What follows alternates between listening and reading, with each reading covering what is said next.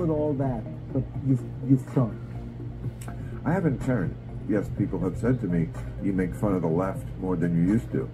And guilty, I have, because the left has changed. Now, the right has changed also, and even worse. I mean, the right doesn't believe in democracy anymore. Thrown there a lot in with this sociopath named Donald Trump, who only thinks elections count when we win. Okay, well, that's worse. But it's not like the left hasn't changed also.